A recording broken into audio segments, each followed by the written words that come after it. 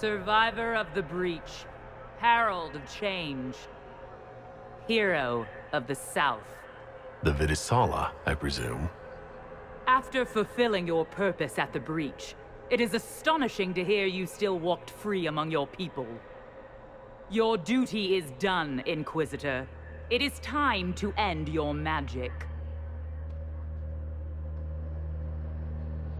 The anchor repairs tears in the veil.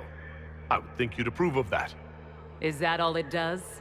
Tell me, why hold your hand as if it's begun to pain you? I am no stranger to catastrophe, but this chaos in the south defies comprehension. The Qun left your people to curb your own magic. You've amply proven we should have stepped in long ago. Is that what Dragon's Breath is for? Murdering our heads of state just to control our magic? Do you believe closing the breach solved everything? That its consequences stopped there? The day we saw the breach, the Qun decided its action. We would remove your leaders and spare those who toil. This agent of Fen'Harel has disrupted everything. Lives that were to be spared, lost for him. Who is this agent?